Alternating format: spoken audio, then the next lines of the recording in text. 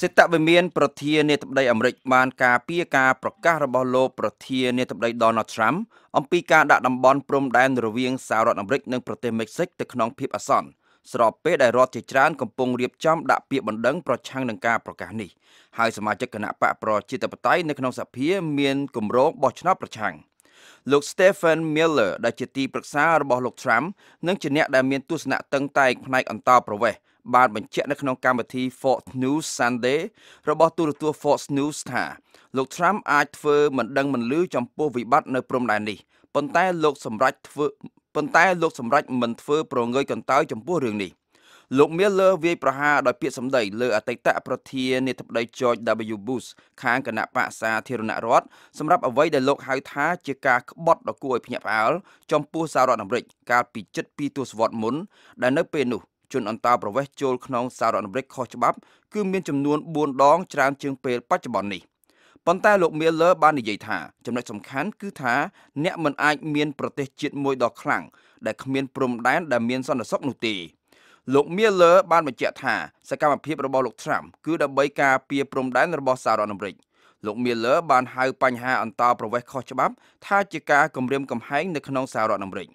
លោក Miller ថាទង្វើរបស់លោក Trump គឺស្របតាមច្បាប់ឆ្នាំ1976ដែលផ្ដល់សិទ្ធិដល់ប្រធានាធិបតីក្នុងការប្រកាសដាក់ប្រទេសទៅក្នុងភាពអាសន្នប៉ុន្តែគ្មានការប្រកាសណាមួយក្នុងការប្រកាសទាំង59លើកកន្លងមកពាក់ព័ន្ធនឹងករណីដែលប្រធានាធិបតីព្យាយាមយកឈ្នះលើការបដិសេធរបស់សភានៅក្នុងការបោះឆ្នោតនៅក្នុងការអនុម័តថវិកាសម្រាប់គោលបំណងណាមួយនោះទេ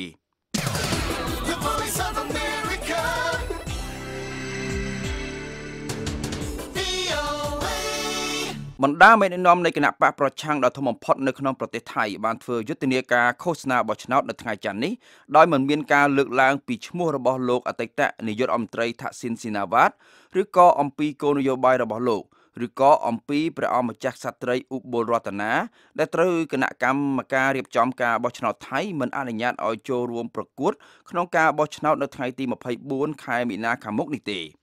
ពួកគេមិនចាំបាច់ប្រកាសដូចនេះទេដោយសារតែមូលដ្ឋានគាំទ្ររឹងមាំនៅភាគឦសានប្រទេសថៃរបស់គណៈបកភឿថៃដឹងយ៉ាងច្បាស់អំពីភាពស្មុគស្មាញនៃការបោះឆ្នោតលើកនេះនិងបានបដិញ្ញាថានឹងធ្វើយ៉ាងណាឲ្យគណៈបកភឿថៃបានឡើងកាន់អំណាចវិញ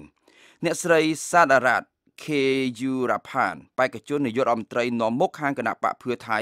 បានសួរក្រុមអ្នកគាំទ្រនៅក្នុងអំឡុងពេលឃោសនាបោះឆ្នោតក្នុងខេត្តឧបលរាជធានីយ៉ាងដូចនេះថាតើអ្នកទាំងអស់គ្នាចាំយូរប៉ុណ្ណាតើអ្នកទាំងអស់គ្នារងគ្រោះយូរប៉ុណ្ណាអ្នកស្រីបានប្រាប់ក្រុមអ្នកគាំទ្រថាយើងទាំងអស់គ្នាត្រូវរងចាំបន្តិចទៀតរហូតដល់ថ្ងៃទី24ខែមីនាខាងមុខនេះថ្ងៃនោះគឺជាថ្ងៃជ័យជំនះសម្រាប់យើងទាំងអស់គ្នាគណៈបកភឿថៃគឺជាគណៈបកដ៏ធំបំផុតក្នុងចំណោមគណៈបកចូលរួមប្រកួតនៅក្នុងការបោះឆ្នោតនេះមួយចំនួនដែលមានទំនាក់ទំនងជាមួយនឹងលោកថាក់ស៊ីនលោកថាក់ស៊ីនត្រូវបានគេធ្វើរដ្ឋប្រហារទម្លាក់កាលពីឆ្នាំ2006ហើយបច្ចុប្បន្នលោកកំពុងរស់នៅនិរទេសឯបរទេសបន្ទាប់ពីមានពាក្យបណ្ដឹងប្រឆាំងនឹងលោករឿងពុករលួយដែលការប្តឹងនោះត្រូវបានលោកចាត់ទុកថាមានលក្ខណៈនយោបាយគណៈបកភឿថៃនៅតែមានការគាំទ្រខ្លាំងក្លាពីកសិករនិងប្រជាពលរដ្ឋក្រីក្រដោយសារតែគោលនយោបាយសុខុមាលភាពសង្គមរបស់គណៈបកនេះប៉ុន្តែគណៈបកនេះប្រឈមនឹងការប្រកួតប្រជែងដ៏លំបាកនៅក្នុងការបោះឆ្នោតនេះដោយសារតែច្បាប់បោះឆ្នោតថ្មីរារាំងគណៈបកណាមួយមិនឲ្យទទួលបានសម្លេងភាគច្រើនលើសលប់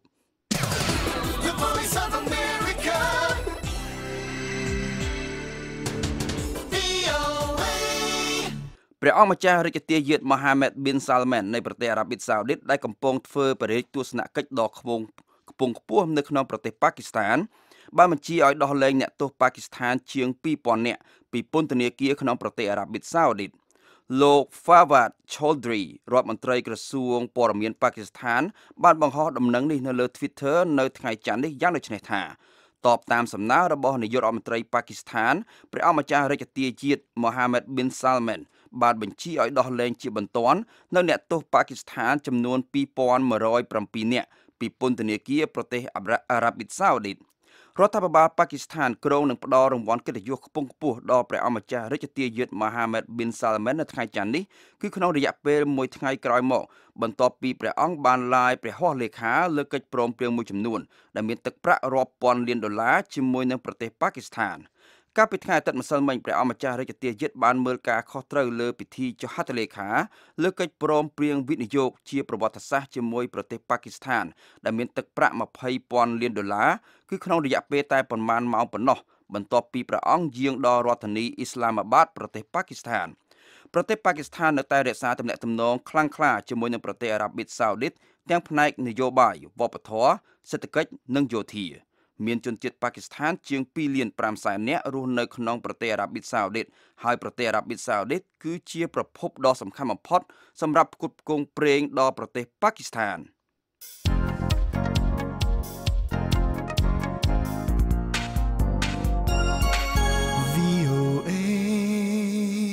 ប្រធានាធិបតីអាមេរិកលោក Donald Trump នឹងព្រមានអំពីគ្រោះថ្នាក់នៃរបបសង្គមនិយមនៅក្នុងការថ្លែងសន្ទរកថារបស់លោកនៅថ្ងៃច័ន្ទនេះដើម្បីគាំទ្រលោក Juan Guaido មេដឹកនាំគណៈបកប្រឆាំងនៃប្រទេសវេណេស៊ុយអេឡាដែលត្រូវបានសហរដ្ឋអាមេរិកទទួលស្គាល់ថាជាប្រធានាធិបតីស្ដីទីរបស់ប្រទេសនេះ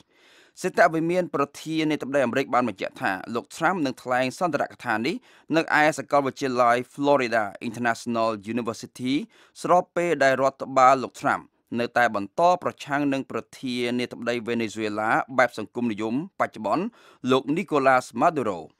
ប្រទេសវេណេស៊ុយអេឡារងគ្រោះដោយសារកង្វះស្បៀងអាហារថ្នាំពេទ្យនិងសេវាចាំបាច់ប្រចាំថ្ងៃផ្សេងទៀតហើយជាប្រទេសមួយដែលមានអតិផរណាខ្ពស់បំផុតនៅលើពិភពលោកកន្លងមកប្រជាពលរដ្ឋវេណេស៊ុយអេឡាប្រហែល3 លាននាក់បានគេចចេញពីប្រទេស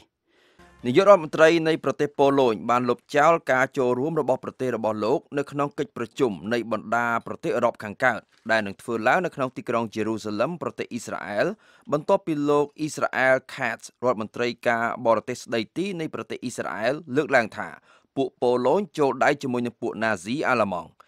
នាយករដ្ឋមន្ត្រីប៉ូឡូញលោក Mateusz Morawiecki បានហៅការលើកឡើងដូចនេះថាជារឿងមិនអាចទទួលយកបាននិងជាការប្រកាន់ពូជសាសន៍ការវិវត្តនេះបង្ហាញពីការធ្លាក់ចុះថ្មីមួយទៀតនៃទំនាក់ទំនងរវាងប៉ូឡូញនិងអ៊ីស្រាអែលទាក់ទិននឹងវិធីចងចាំនិងការវិយតម្លៃលើទង្វើរបស់ប្រទេសប៉ូឡូញចំពោះជនជាតិជីវីសនៅក្នុងអំឡុងពេលអាល្លឺម៉ង់ត្រួតត្រាប៉ូឡូញនៅក្នុងសម័យសង្គ្រាមលោកលើកទី2The Voice of America ក្រុមហ៊ុន Bering Vostok Capital Partners ដែលជាក្រុមហ៊ុនឯកជននៅទីក្រុងមូស្គូប្រទេសរុស្ស៊ីបានប្រកាសនៅថ្ងៃច័ន្ទនេះថាអ្នកស្រី Elena Ivasentseva ដែលជាម្ចាស់ភាគហ៊ុនជាន់ខ្ពស់មួយរូបរបស់ក្រុមហ៊ុននិងលោក Alexei Kalinin ដែលជាសហស្ថាបនិករបស់ក្រុមហ៊ុនគឺជាអ្នកទទួលខុសត្រូវចំពោះក្រុមហ៊ុន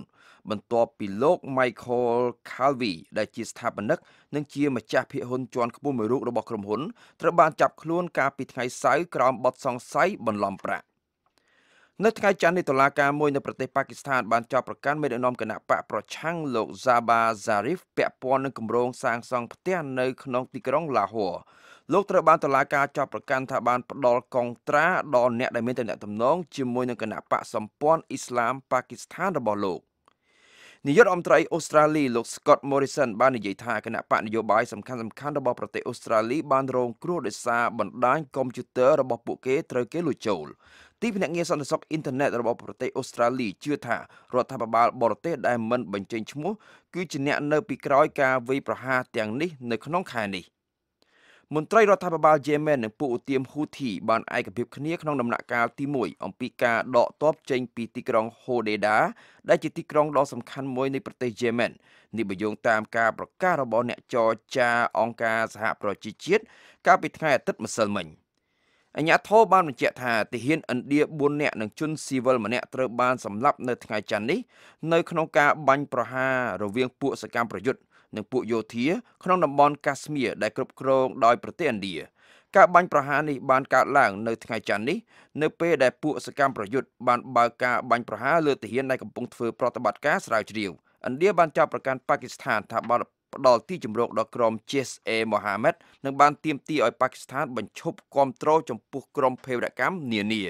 នៅក្នុងនីតិព្រឹត្តិការណ៍អន្តរជាតិប្រចាំថ្ងៃរបស់វិទ្យុយើងនៅរាត្រីនេះយើងមានបទអន្តរាគមន៍ពីអៀងសុកមិញ ជុំវិញការប្រកាសរបស់លោកដូណាល់ត្រាំដែលបង្ខំឲ្យអឺរ៉ុបទទួលយកជនជីហាតស៊ីរីត្រឡប់ចូលស្រុកវិញជំរាបសួរសុកមិញចាជំរាបសួរសុភេរីចាសុកមិញនៅល្ងាចមិញនេះគឺលោកដូណាល់ត្រាំបានស្រែកបង្ខំជាថ្មីឲ្យប្រទេសជាសម្ព័ន្ធមិត្តទាំងអស់រូតរះទទួលយកពលរដ្ឋជាជនជីហាតនឹងឲ្យចូលស្រុកវិញព្រោះកងកម្លាំងសម្ព័ន្ធអន្តរជាតិកំពុងតែយកឈ្នះនិងកម្ចាត់បានទាំងស្រុងពួកអង្គការរដ្ឋអ៊ីស្លាមនៅស៊ីរីហើយ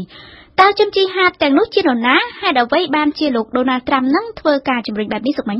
ចាសុភេរីជនជីហាតដែលអាមេរិកទាមទារឲ្យសម្ព័ន្ធមិត្តអឺរ៉ុបទទួលយកចូលទៅក្នុងប្រទេសរបស់ខ្លួនវិញមានប្រមាណជាង800នាក់ខ្លះជាជនជាតិបារាំងអាល្លឺម៉ង់អៀរឡង់អ៊ីតាលីអង់គ្លេសឬក៏កាណាដាពួកគេទាំងអស់នោះបានកាន់អាវុធដើម្បីបុព្វហេតុរដ្ឋអ៊ីស្លាមតែត្រូវបានកងកម្លាំងសម្ព័ន្ធអារ៉ាប់គូឌីស្ថានប្រយុទ្ធប្រឆាំងនឹងអង្គការរដ្ឋអ៊ីស្លាមនៅស៊ីរីចាប់ខ្លួនបានក្នុងអំឡុងពេលប្រយុទ្ធនារយៈពេលប្រមាណឆ្នាំចុងក្រោយនេះហើយពេលនេះការប្រយុទ្ធកំពុងតែឈានទៅដល់ទីបញ្ចប់ពួកជាហាតរដ្ឋអ៊ីស្លាមបានទទួលបរាជ័យជាបន្តបន្ទាប់និងរួញនៅសល់ដីតែប្រមាណកន្លះគីឡូម៉ែត្រការ៉េប៉ុណ្ណោះនៅត្រង់តំបន់ភាគខាងកើតនៃប្រទេសស៊ីរីសម្ព័ន្ធអន្តរជាតិប្រយុទ្ធប្រឆាំងនឹងអង្គការរដ្ឋអ៊ីស្លាមដឹកនាំដោយសហរដ្ឋអាមេរិកយល់ថានៅសល់តែប្រមាណថ្ងៃទៀតទេពួកជីហាតនឹងត្រូវកម្ចាត់ទាំងអស់ទាំងស្រុងពីទឹកដីស៊ីរីនិងអ៊ីរ៉ាក់ហើយដូច្នេះហើយបានជាលោកដូណាល់ត្រាំយល់ថាកងទ័ពអាមេរិកត្រូវតែត្រឡប់ទៅផ្ទះសម្បែងវិញឯកងទ័ពរដ្ឋាភិបាលស៊ីរីរបស់លោកបាសាអាល់អាសាដទៅថែសន្តិសុខនៅឯភាគខាងជើងប្រទេសចំណែកឯយុទ្ធជនជីហាតមកពីទីណាត្រូវត្រឡប់ទៅទីនោះវិញ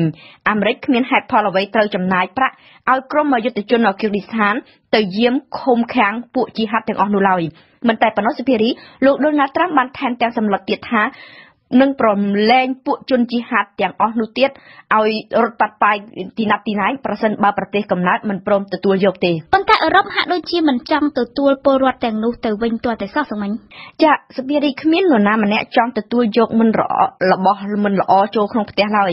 បញ្ហាទទួលយកពលរដ្ឋខ្លួនដែលចេញទៅធ្វើជីហាតនៅស៊ីរីនិងអ៊ីរ៉ាក់វាគឺជាសំណុំរឿងដ៏ស្មុគស្មាញនិងមិនដែលមានការអាកាត់សម្រេចសេចក្តីអ្វីទាំងអស់នៅអឺរ៉ុបពលគឺអឺរ៉ុបពុំបានត្រៀមទទួលយកពួកនេះមកវិញឡើយគ្រាន់តែបានឮសម្ដីលោកដូណាល់ត្រាំភ្លាមសម្ព័ន្ធមិត្តនៅអឺរ៉ុបបានបញ្ចេញប្រតិកម្មប្លែកៗពីគ្នាតបទៅនឹងប្រសាសន៍របស់លោកប្រធានាធិបតីអាមេរិកខាងបារាំងបានបង្ហាញទំនុកចិត្តទៅលើពួកគូឌីស្ថានដែលបានចាប់ពួកជីហាតបារាំងថាមានសមត្ថភាពគ្រប់គ្រាន់ក្នុងការថែរក្សាទុកពួកនោះនៅក្នុងពន្ធនាគារបន្តទៀតពីមុនមកបារាំងបានបដិសេធដាច់ខាតរឿងទទួលយកពលរដ្ឋចេញទៅធ្វើជីហាតមកវិញក៏ប៉ុន្តែពេលនេះបើតាមប្រភពស្និទ្ធនឹងសំណុំរឿងរដ្ឋាភិបាលកំពុងតែពិចារណាលើករណីជនជីហាតចំនួន150នាក់ក្នុងនោះ90នាក់គឺជាក្មេងមិនទាន់ពេញវ័យឯខាងបែលហ្សិកវិញសុភារីរដ្ឋមន្ត្រីក្រសួងយុតិធម៌ទាមទារឲ្យមានដំណោះស្រាយរួមថ្នាក់អឺរ៉ុបតែម្ដងដោយអំពាវនាវឲ្យគ្រប់ភាគីពាក់ព័ន្ធចំណាយពេលវេលារិះគិតនិងរកវិធីដែលនាំគ្រោះថ្នាក់តិចបំផុតដល់សន្តិសុខជាតិឯអាល្លឺម៉ង់បើតាមប្រភពការបរទេសគេបានបញ្ជាក់ថាជំហរយ៉ាងច្បាស់លាស់ថាវាគឺជាការលំបាកខ្លាំងណាស់សម្រាប់ដំណាក់កាលនេះក្នុងការគិតគូរទទួលយកជនជីហាតត្រឡប់មកវិញប្រសិនបើគ្មានការធានាតាមផ្លូវច្បាប់គ្រប់គ្រាន់សម្រាប់នាំពួកជីហាតចូលទៅតុលាការភ្លាមទេអាល្លឺម៉ង់ពិតជាពុំទាន់អាចទទួលពួកនោះបានឡើយក៏ប៉ុន្តែតាមរយៈសម្ដីរបស់អ្នកនាំពាក្យក្រសួងមហាផ្ទៃវិញគេបានទទួលស្គាល់ថាជនជីហាតអាល្លឺម៉ង់ទាំងអស់នោះពិតជាមានសិទ្ធិត្រឡប់មកទទួលទោសនៅក្នុងប្រទេសកំណើតរបស់គេវិញក្នុងនាមជាប្រទេសមួយមានច្បាប់មានបូរណភាពយ៉ាងពេញលេញដូចយ៉ាងបារាំងឬអាល្លឺម៉ង់អញ្ចឹងគេអាចប្រកែកនិងបដិសេធមិនទទួលយកពលរដ្ឋខ្លួនឯងបានទេសុមិញចាសភារីនេះគឺជាសំណុំរឿងដ៏ស្មុគស្មាញនិងដ៏ឈឺក្បាលបំផុតសម្រាប់គ្រប់ប្រទេសជាសមាជិកអឺរ៉ុបដែលមានពលរដ្ឋចេញទៅធ្វើជីហាតនៅស៊ីរីនិងអ៊ីរ៉ាក់ពីព្រោះការវិលត្រឡប់របស់ពួកគេអាចចោទជាបញ្ហាយ៉ាងខ្លាំងដល់សន្តិសុខជាតិចំពោះផ្ទៃក្នុងប្រទេសផងនិងបញ្ហាផ្លូវច្បាប់ផងតាមច្បាប់ព្រហ្មទណ្ឌនៅបារាំងក៏ដូចជានៅអាល្លឺម៉ង់ឬក៏អង់គ្លេសសុទ្ធតែមានសមត្ថភាពតាមផ្លូវច្បាប់ក្នុងការកាត់ទោសជនជីហាតទាំងអស់នោះពីព្រោះវាគឺជាពលរដ្ឋរបស់ខ្លួនបើទោះបីជាគេធ្វើសកម្មភាពជីហាតនៅក្រៅប្រទេសយ៉ាងណាក៏ដោយតែអ៊ីរ៉ាក់និងស៊ីរីក៏មានសិទ្ធិកាត់ទោសជនទាំងអស់នោះដែរនិងមានសិទ្ធិសម្រេចបដិសេធសម្រេចថានឹងត្រូវបញ្ជូនពួកនោះមកឲ្យតុលាការប្រទេសកំណើតដូចជាភាគីអឺរ៉ុបបដិសេធទទួលមិនទទួលយកដែរក៏ប៉ុន្តែអ្វីដែលហាមឃាត់ដោយច្បាប់នោះសុភារីគឺនៅខាងអឺរ៉ុបជាក់ស្ដែងនៅបារាំងតែម្ដងគេច្បាប់ហាមមិនឲ្យធ្វើវចប័ណ្ណជនជាប់ទោសទៅកាន់ប្រទេសណាដែលមានការអនុវត្តច្បាប់ប្រហារជីវិតទេ ហើយដូច្នេះហើយបានជាការទទួលពលរដ្ឋជាជនជីហាតមកវិញនេះចោទជាបញ្ហាខ្លាំងមែនទែនពីព្រោះជនទាំងឯនោះបើសិនជាទុកឲ្យនៅកាត់ទោសនៅអ៊ីរ៉ាក់ឬក៏នៅស៊ីរីគេនឹងអាចត្រូវទទួលទោសប្រហារជីវិតហើយកាន់តែឈឺក្បាលថែមមួយចំណុចទៀតនោះគឺក្រុមជីហាតស្ថិតនៅក្នុងកណ្ដាប់ដៃរបស់ក្រុមគូឌីស្ថាននៅស៊ីរីខាងបារាំងចង់ឲ្យគូឌីស្ថានជាអ្នកចាត់ចែងជោគវាសនាពលរដ្ឋជីហាតរបស់បារាំងក៏ប៉ុន្តែរដ្ឋបាលស្វ័យយ័តគូឌីស្ថានបានបដិសេធមិនធ្វើការកាត់ទោសជនបរទេសហើយសំណូមពរឲ្យអឺរ៉ុបយកពលរដ្ឋរបស់ខ្លួនទៅវិញទៀតម្យ៉ាងវិញទៀតនោះគូឌីស្ថានមិនមែនជារដ្ឋទទួលស្គាល់ដោយសហគមន៍អន្តរជាតិទេហើយប៉ារីក៏ដូចជាដៃគូអឺរ៉ុបមួយចំនួនគ្មានទំនាក់ទំនងការទូតជាមួយនឹងក្រុងដាម៉ាស់ឬក៏ប្រទេសសេរីឡើយនេះនៅមិនទាន់គិតអំពីភាពទន់ជ្រាយនៃស្ថាប័នយុត្តិធម៌របស់ប្រទេសសេរីនិងអ៊ីរ៉ាក់ផងបាទដូច្នេះតើអឺរ៉ុបត្រូវចេញតាមច្រកណាទៅវិញទៅសុកមិញចា៎នេះហើយជាកម្មវត្ថុនៃជំនួបប្រជុំថ្នាក់រដ្ឋមន្ត្រីក្រសួងការបរទេសរបស់ក្រមប្រទេសក្នុងសហភាពអឺរ៉ុបនៅថ្ងៃច័ន្ទនេះអាល្លឺម៉ង់បារាំងនិងអង់គ្លេសលក្ខណៈត្រូវការពិគ្រោះគ្នាអំពីដំណោះស្រាយដែលត្រូវប្រកាន់យកផងនិងអំពីស្ថានភាពទូទៅនៅស៊ីរីផងពីព្រោះគេដឹងហើយថាពេលនេះអង្គការរដ្ឋអ៊ីស្លាមកំពុងតែត្រូវបានកំទេចស្ទើរតែទាំងស្រុងឯពួកគូឌីស្ថានវិញកំពុងតែស្រែកអំពាវនាវហៅអឺរ៉ុបឲ្យជួយស្វែងរកអន្តរាគមន៍យោធាអន្តរជាតិឲ្យមកជួយប្រចាំការបន្តនៅភាគឦសាននៃប្រទេសពីព្រោះនៅពេលដែលបើសិនជាសង្គ្រាមត្រូវបញ្ចប់យកឈ្នះទាំងស្រុងលើពួកអ៊ីស្លាមហើយអាមេរិកទំនងជានឹងត្រូវដកកងទ័ពទាំង 2000 អ្នកចេញមែនតែនផងសូមអរគុណអៀងសុកមិញសម្រាប់បទអន្តរាគមន៍នៅរាត្រីនេះ